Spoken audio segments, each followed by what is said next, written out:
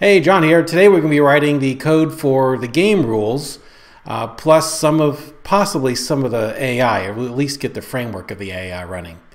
So quickly, so that we're using the same terminology, so you and I are talking with the same language when we're writing the game rules. On the Mancala board, I'm going to call the 6 pits, in fact, I'm going to call all 14 of these pits generically. But the 6 pits that face you and the 6 pits that face the opponent, I'm going to call those houses. And the 2 pits where you actually accumulate seeds, I'm going to call them seeds, to make your score, I'm going to call those stores. So stores, houses, and they're all going to be pits, and you put seeds in them. And also you're going to hear me talk about a hand, because when you're actually moving things around, it'll be in the hand, both from an animation point of view and, of course, from a rules point of view. So let's get started. Okay, let's go ahead and create a Python file called, let's call it gameengine.py, and that's where we'll put all of our code.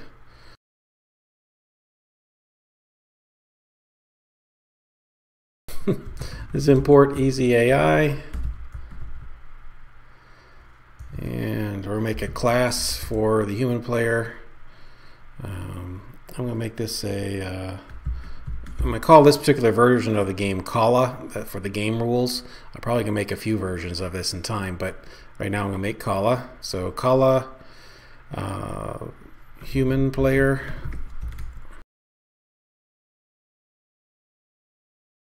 And the class to inherit from an easy AI for the 2-player game is, ironically, or not so ironically, called 2-player game, or 2 players game. Yeah. Before I get writing too much of the class code, I'm going to go ahead and create some universal constants in this particular file that'll probably make my life a lot easier in the long run. Just habit of mine. Every programmer does things different. I'm going to call user equals 1, AI equals 2.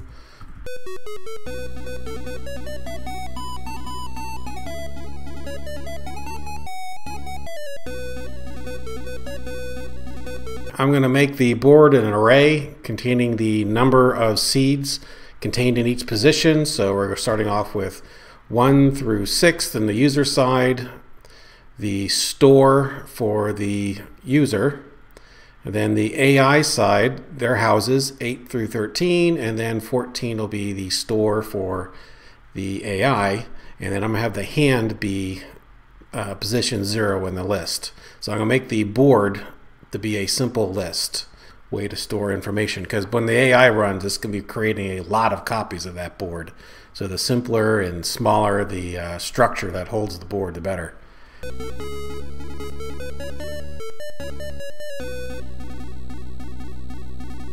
I'm going to make a dictionary of dictionaries containing each of the pits and some of their characteristics to make lookups easier later on.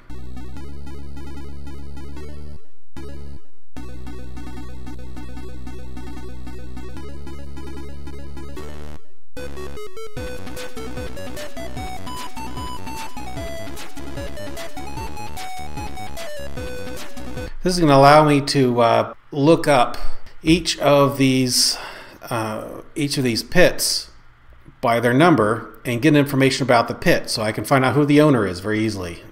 You know, it's the user or the AI. I can find out what the next pit in the row is. And then for any one pit, you can also see what type of pit it is, whether it's a store or a house. So I think this is going to make my code a lot easier to read as we go along. The methods that it's expecting to see. The first ones are required, the rest are optional. I'll go ahead and put them all in and do an ugly cut and paste here.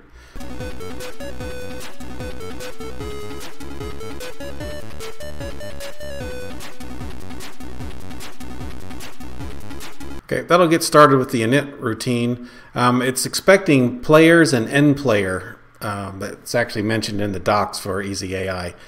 Players is your list of 2 players. That's our human player and our AI player. End player not only shows you whose turn it is at the moment, but you initially set it to who you want to go first. So right now it's the first player's turn, which I'll make the human player. And then you'll have the board, which is initializing this to 15 elements of 0, or entries of 0, a list. And then seeds per house. Traditionally, the default rules are usually for 4 seeds per house when you start the game. Later on, I'm definitely going to make that an option in the thing, so I'll be adding more to this thing. Maybe a getter and setter for that particular value. Let's go ahead, before we even do anything else, let's go ahead and initialize the board. So I'm going to write a new...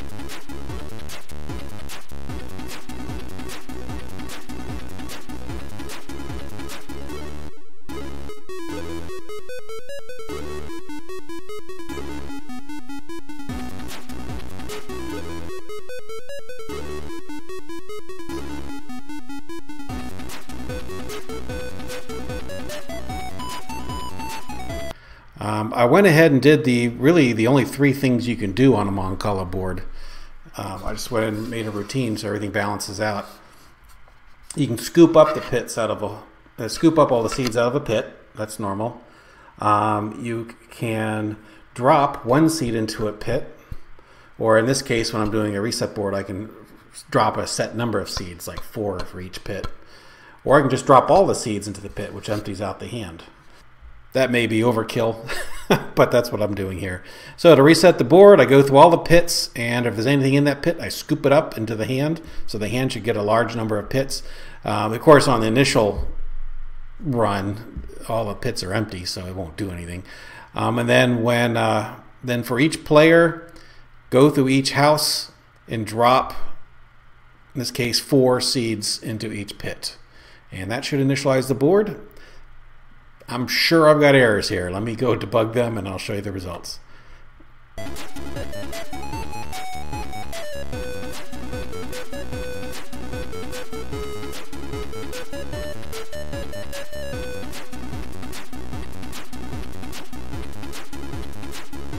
The board has 4 seeds per pit on the user side and 4 seeds per pit on the AI side, and nothing in the stores.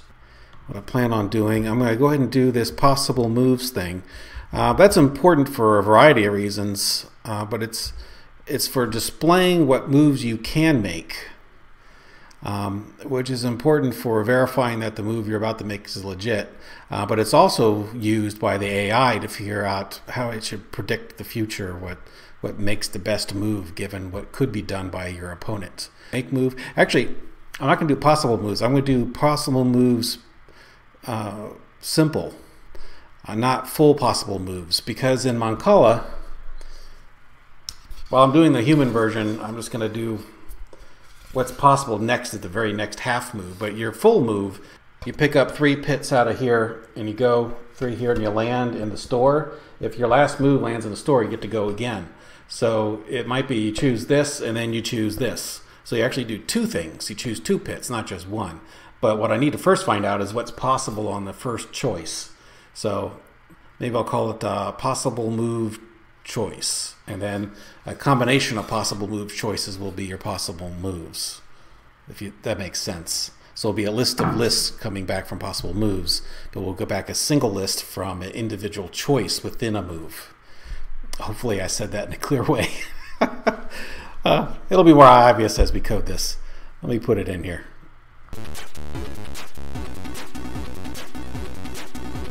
So possible move choices, let's create an empty list for each house and the currently playing player's house list. Is there anything in that pit on the board? If it's non-zero, then append that as a possible choice that they can make.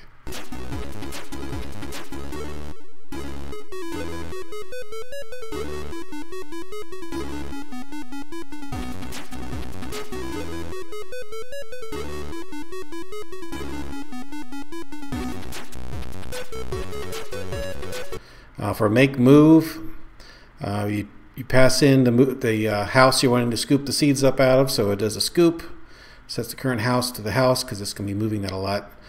And then for within range of what's now in the hand, It finds out where the next house is using my next dictionary. So here, for next, whichever user it is, it knows what the next house is. It then drops one seed in and resets the current house.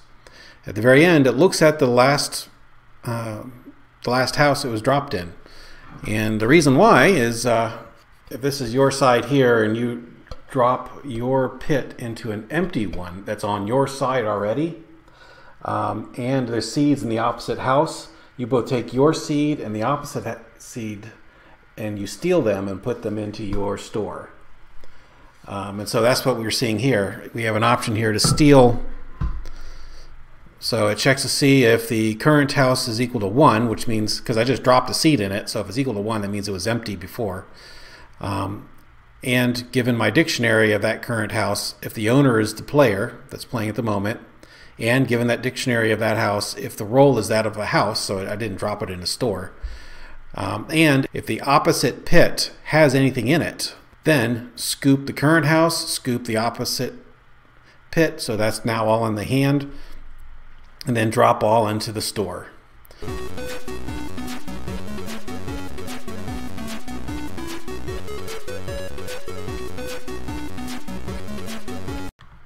Okay, read up a little bit how I'm supposed to use the game. There's actually a method in here called play. I'm supposed to just set up the game and run .play, and it just plays and does all the stuff for me.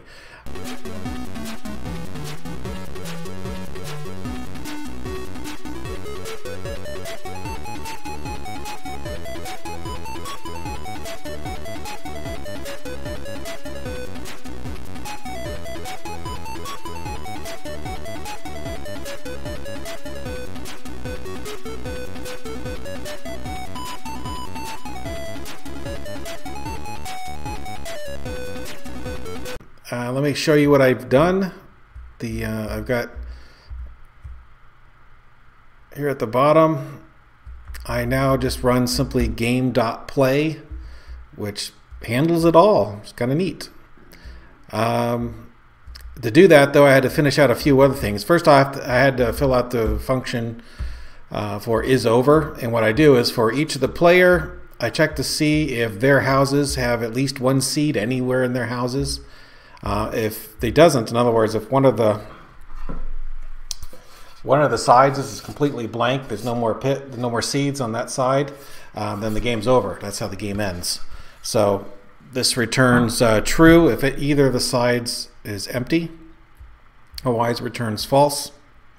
And then for possible moves, I've done something wrong at the moment on purpose.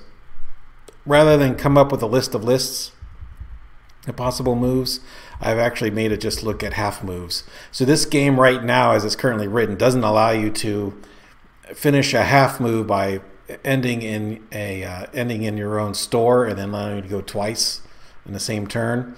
It doesn't allow you to do that. I'm gonna have to add that back in, but for today, I'm gonna allow it to just. I'm gonna ignore that effect at the moment. I'll have to add that in tomorrow. And that seems to be it. I had to do a few minor bug fixes. But let me show you the game. Okay, shows the player with the score being 0 because player 1's score versus player 1.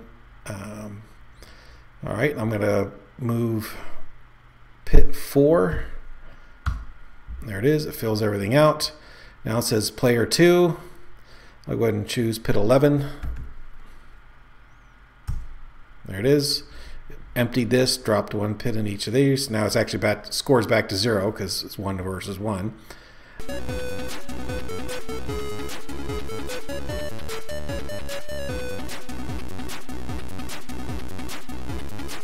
It did it.